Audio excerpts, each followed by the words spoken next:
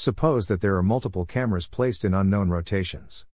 Given that you estimated the relative rotations between some of the cameras, how do you find the absolute rotations of all cameras that best fit the input data?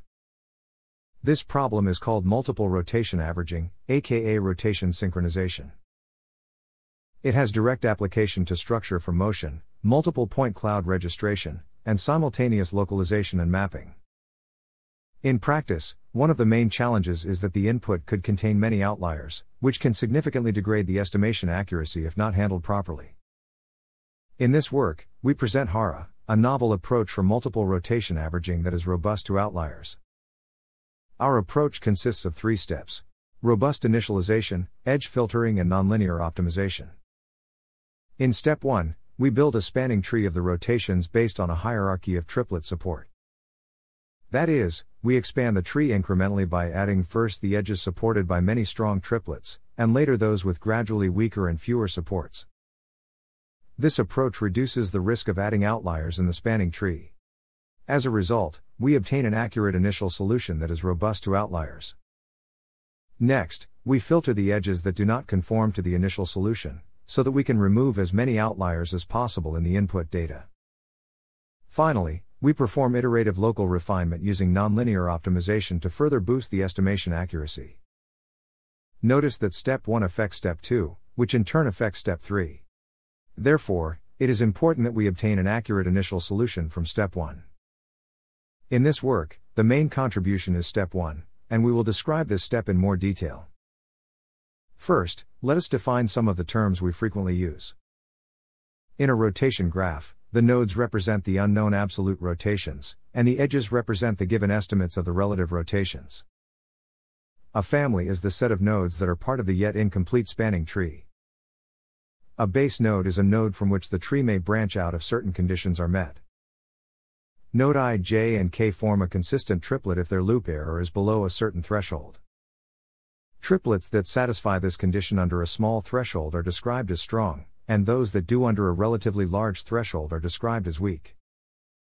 If a triplet contains one or more outlier edges, their edges are most likely to be inconsistent, and fail to meet this condition. The most important concept in our work is what we call a triplet support.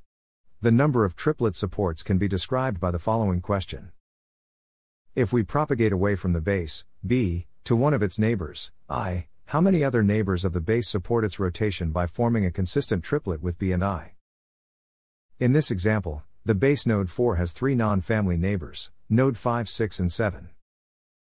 Checking the triplet consistency without directly inferring the outlier edge, we can find that node 5 has 2 triplet supports, 3, 4, 5 and 4, 5, 7. Node 6 has only 1 support, 4, 6, 7. And node 7 has 3 supports, 3, 4, 7, 4, 5, 7, and 4, 6, 7. Since node 7 has the most triplet supports, it is safest to expand the tree by adding the edge between 4 and 7. This idea of prioritizing the most supported edges forms the basis of our approach. Essentially, the proposed initialization is based on a hierarchical tree expansion. During the tree expansion, we want to avoid outlier edges, so we start adding the most reliable edges first and the least reliable ones last. To this end, we alternate between 2 modes of tree expansion. The first mode is the expansion based on the triplet support. We expand the tree incrementally, by adding first the neighbors with many strong triplet supports, and later those with gradually weaker and fewer supports. This is done by adapting 2 thresholds.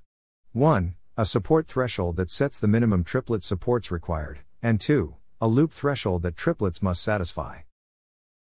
The other mode is to expand the tree via single rotation averaging. When none of the family members can branch out, we add the neighbor that is most connected to the family via single rotation averaging. Alternating between these 2 modes allows us to prioritize the most reliable edges as we build the spanning tree.